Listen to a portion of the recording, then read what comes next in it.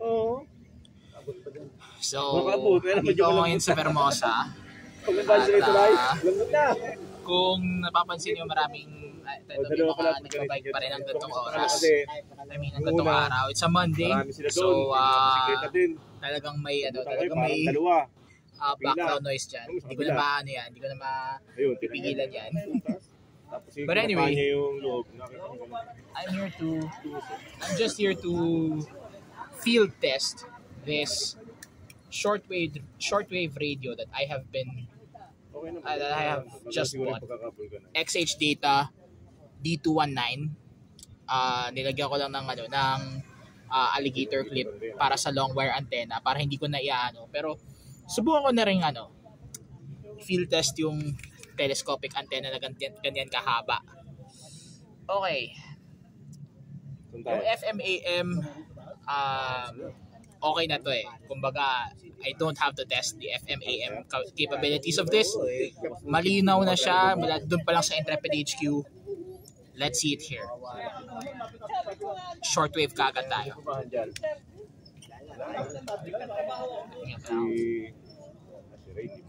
Mahirap lang sa umaga, walang active na station ng gantong oras kasi kalimitan sa gabi ang shortwave.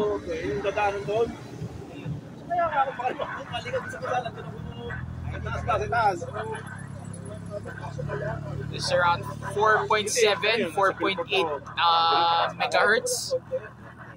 Yung highway na yon.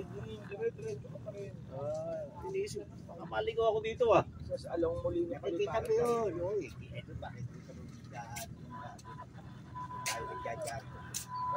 Chinese station ulit.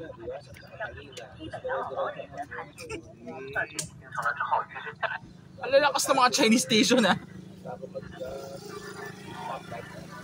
Karamihan dito puro propaganda eh.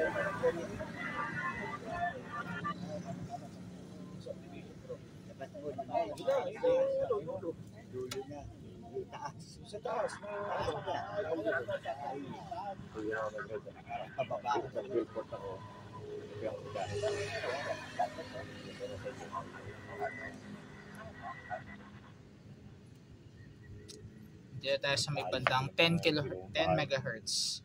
Nandito yung clock. Chinese station.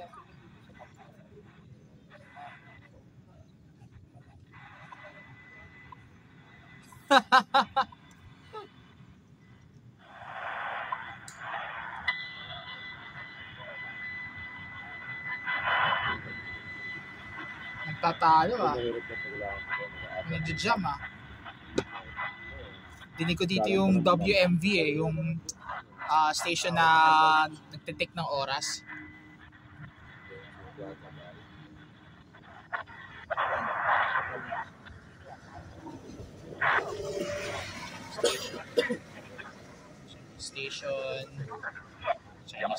Chinese station.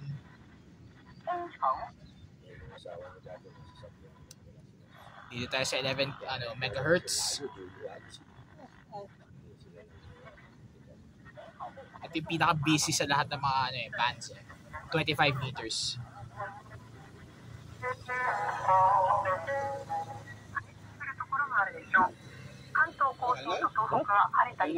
At least may naiiba Japanese NHK. Lakas ng NHK. Higop-higop muna tayo ng konting. Sige po sir, ingat po kayo. Pasensya na po sa ingay.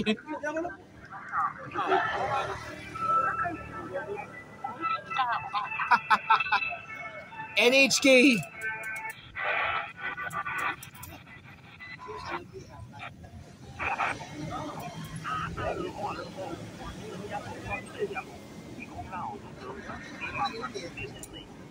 Cantonese ba to?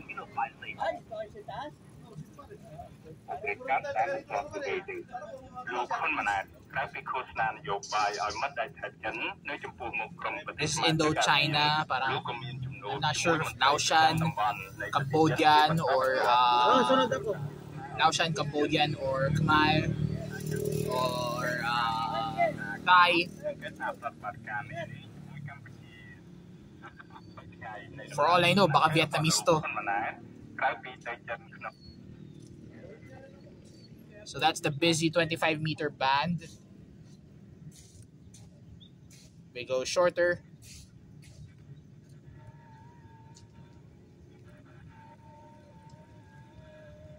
Anong stasyon to?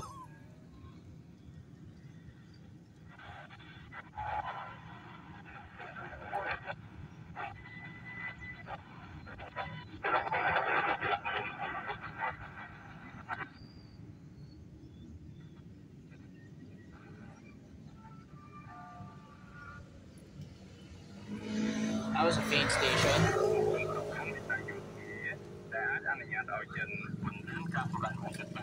Thai station again. By the way, nagbike ako tawag dito, that's why I'm medyo rough. That's why medyo rough ang ano ko dito. At naka-helmet ako papunta. So, hindi ako Jempoy.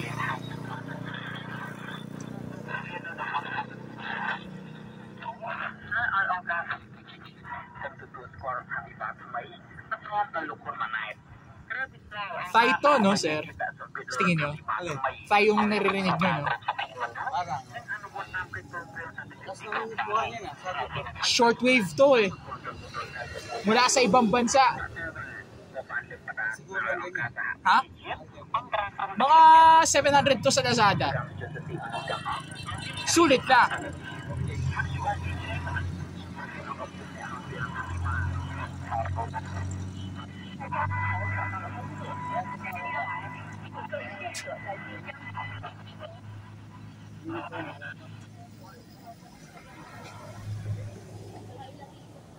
Dito tayo sa sa mga medyo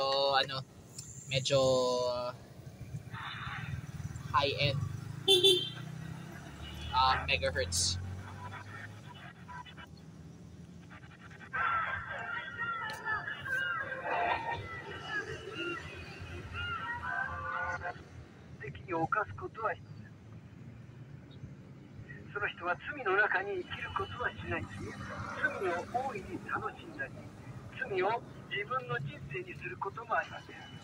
This is another Japanese station. Ano to, NHK or any other Japanese service?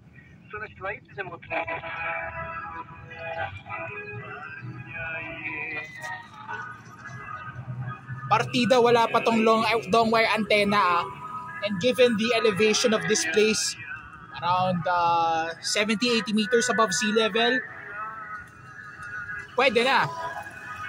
Doon sa dilapidated na na radyo na meron ako, ito, nakasagap pa ako ng ng isang FM station. Linggo yun FM station na galing pang Pampanga. And the reason why I know it's Kapampangan, it's Filipino ako eh. Kumbaga naririnig ko rin ng Kapampangan. Tapos, ang context pa nun, live broadcast ng misa.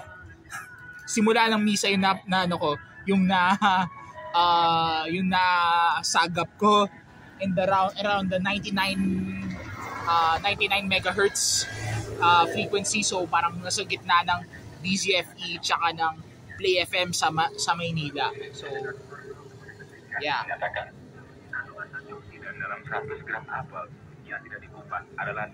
This is Malay or Indonesian.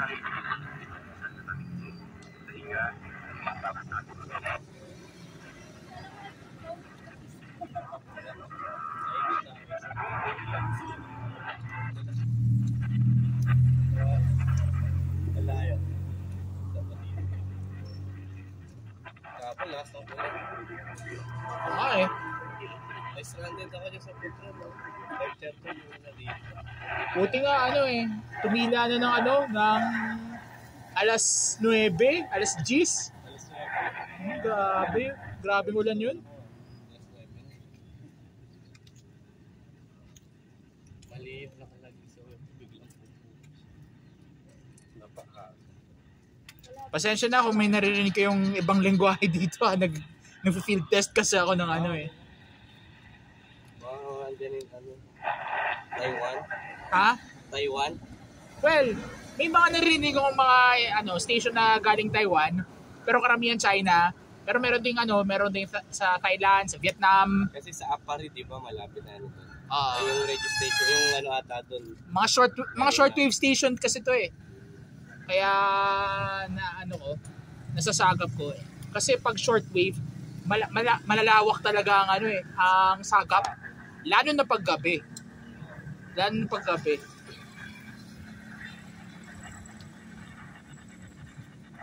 Wala kang partida, wala pa tong long wire antenna. Pag nilagyan ko pa to na itong wire na to, mas lilinaw.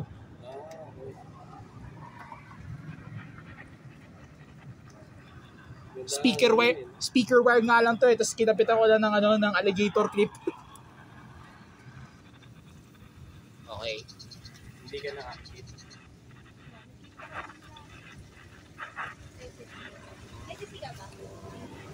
So,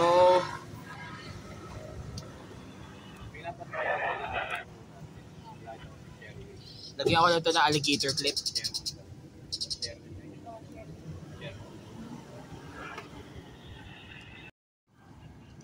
So mga kababayan, lalagyan ko na ito ng long wire antenna.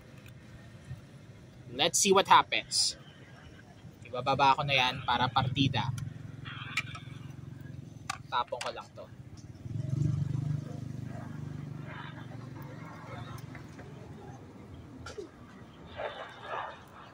Ganyan.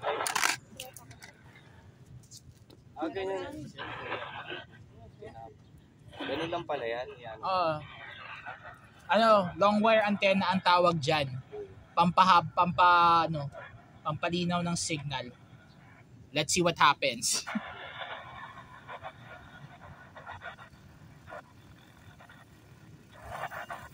Maganda nito pag sa gabi. Sa gabi mo i-field test talaga to. Tapos kapag nakabike ka, dala mo to, ahon ka ng elevation, mas marami ka masasagap. Tagaytay. Yun, doon. Marami doon. May karera ka nga. Sa Buron.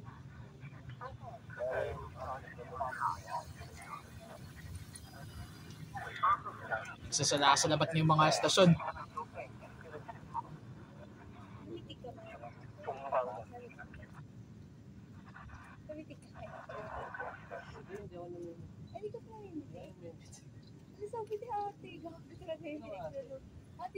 Okay.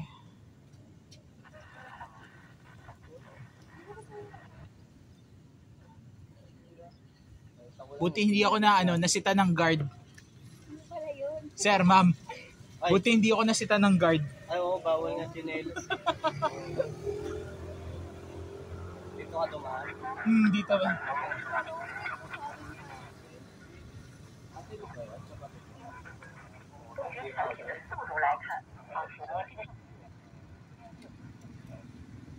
Kamukha ko ba?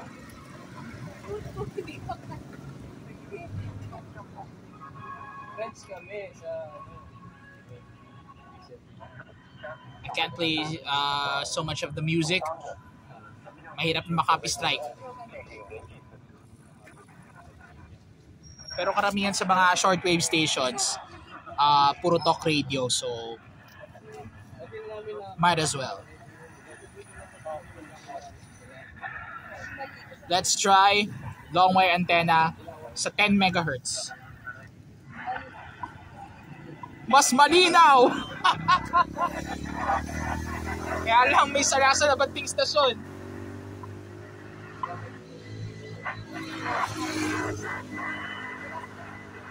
I really think ito yung sa Hawaii. Kasi dalawa yan eh.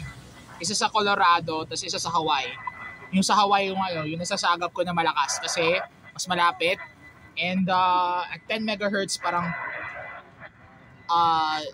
as I said in my earlier clips, it tells the time every second. Isang beep, isang second, tapos yung long beep dito, that's the minute. Yan, naririnig nyo, di ba? So, there's also this, version dun sa WMV yata. And I'm not sure, WMV or WMVH na meron ding at the tone, it's blank hours, blank minutes, coordinated universal time. Laging UTC yung inaano sa shortwave.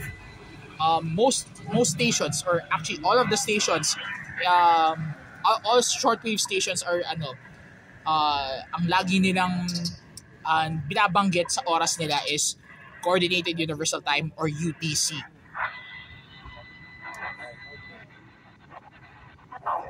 Busy din to 9 to 10 megahertz eh.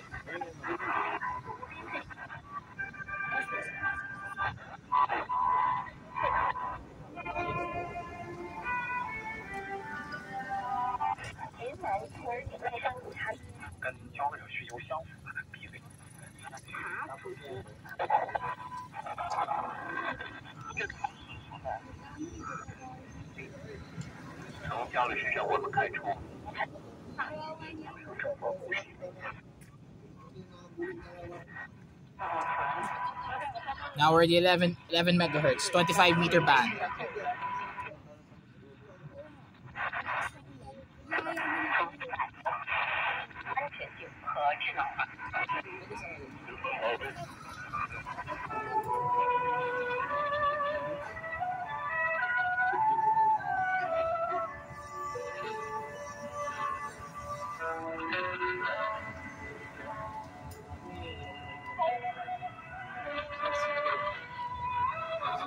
I'm not sure if this is Thai or Japanese or whatever.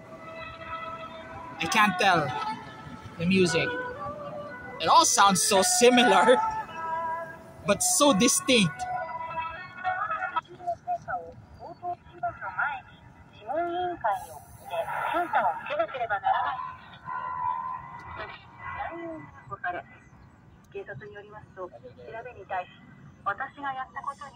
NHK, ang linaw ng NHK.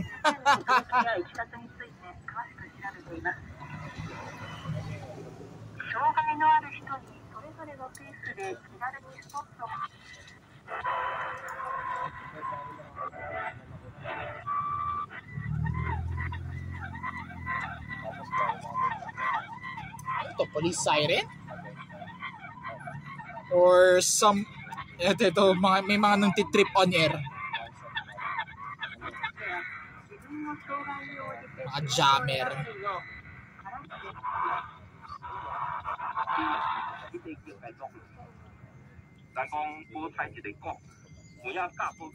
That's the reason may ganito. Para hindi mahulaglag. 700 pesos din to. Around $15.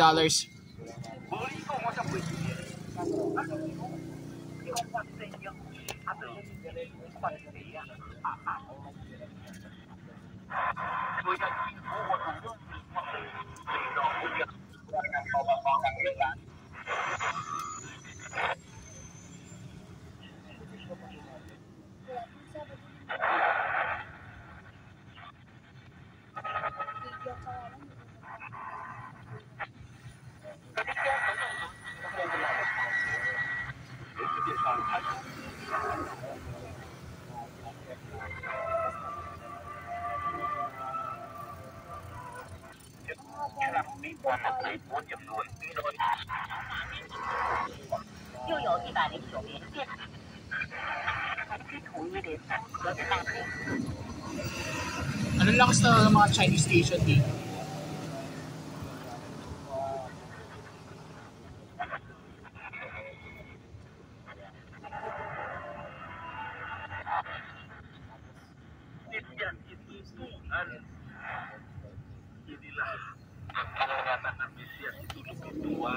Sir, hindi lang mga Chinese ang narinig ko, Indonesian to eh. Pati Indonesia na sasagap dito. Pati alien, masagap yan. Ha? Alien. Alien. Malay natin. Kaso kalau seperti lagi mengkirim langit. Aku mohon segala sesuatu agar aku dapat menikmati kehidupan Tuhan.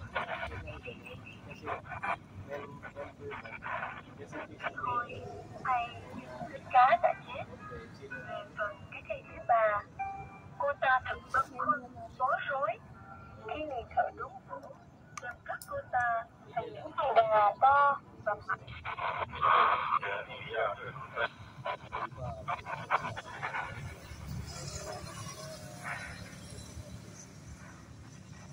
El arte militar de los chinos, la estrategia nuclear, una pericia sobre el Poderoso y genial.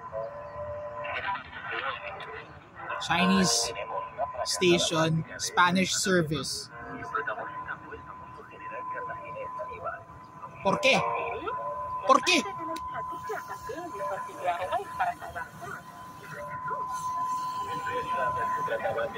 Porque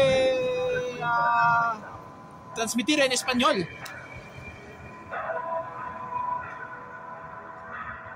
Durante la Segunda Guerra Púnica, las tropas religiosas por animales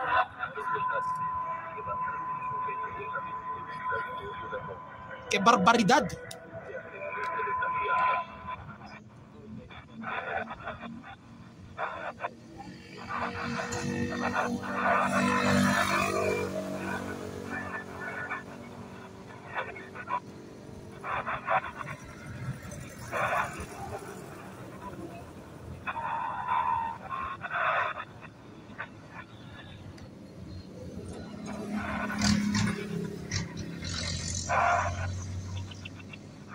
The hell?